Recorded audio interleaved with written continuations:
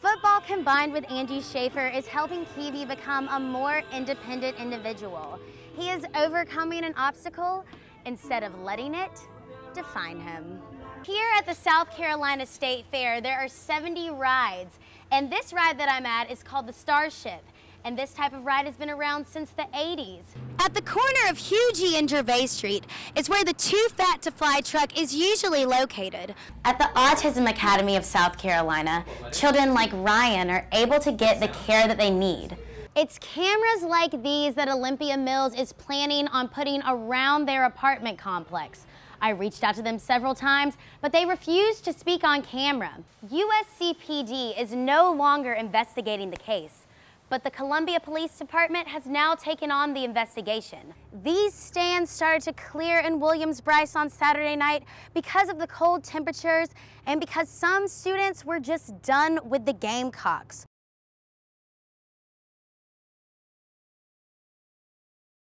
So no one can drive it if not. Blake Babbitt moved into Olympia this year and was shocked when thieves started targeting the complex. He has had 2 mopeds stolen in the past 2 months, and he says he always locked them to the moped rack. Well, it's pretty much just like this, and you can turn the steering wheel and lock it if you have it faced a certain way so no one can drive it if not. And I did that, and I just came out the next morning and this was cut.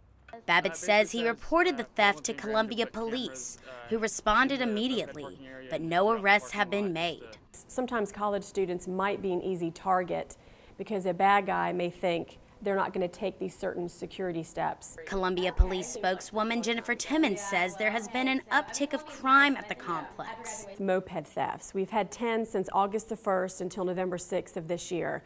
We've also had 1 reported armed robbery and 3 reported burglaries. I feel like anyone can just walk in through the doors down there. They're usually propped open, so I would like to see security a little more strict.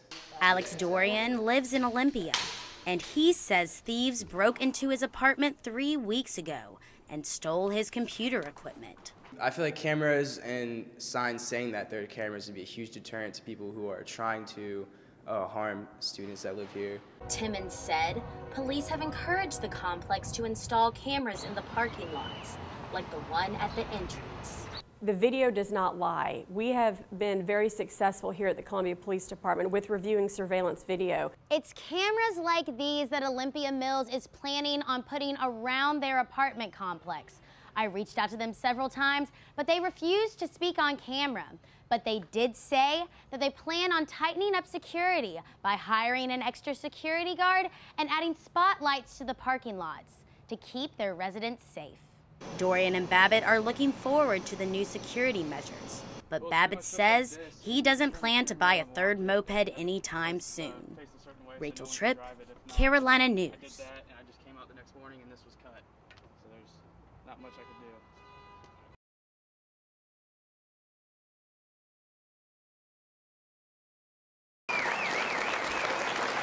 Applause and cheers filled the room after November 4th selection when Tim Scott became the first African-American senator in the South since Reconstruction. Since his big win, he has had a busy schedule. I caught up with him at a Hardeeville Town Council meeting to see what being elected means to him. That here I sit before you as a United States Senator elected by the people of South Carolina. I think it says a lot about the people of South Carolina, not that they chose me, but that they have aligned their values and their issues and made those priority in making their decisions in electing people and not the complexion. Scott grew up in North Charleston, and he says the state has come a long way since his grandfather's generation. Someone who grew up in the Deep South in a segregated world where he was picking cotton as a kid, that in one lifetime you can go from cotton to Congress. That is remarkable. Scott began his political career in 1996 on the Charleston County Council. Then in 2009, he made it all the way here to the South Carolina State House as a member of the South Carolina General Assembly. In 2010, he became a congressman. Then in 2013, he was appointed by Governor Nikki Haley to fill Jim DeMint's U.S. Senate seat. He is one of 2 African Americans serving in the Senate and the first African American to be elected to both the House and the Senate. That's sort of the interesting period we're in, is that we'll see candidates from different ethnic and racial backgrounds on both sides of the party lines, where party will matter most in some regards, and it won't be simply the question of, and not that it ever has been, but it won't be simply a question of people voting because of race, but that ideology matters too.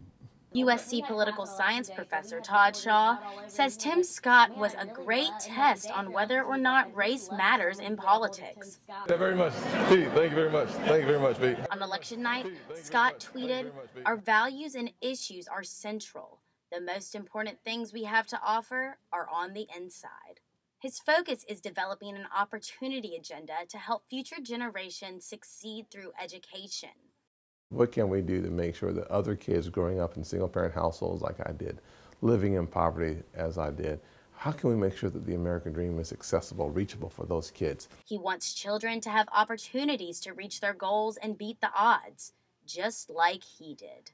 To represent the greatest state in the nation in the United States Senate, it is an amazing honor afforded to me by you. Rachel Tripp, Carolina News.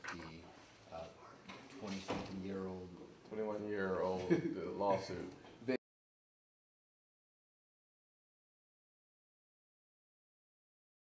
Leroy Dixon is one of the fastest men in the world and is a student at the University of South Carolina.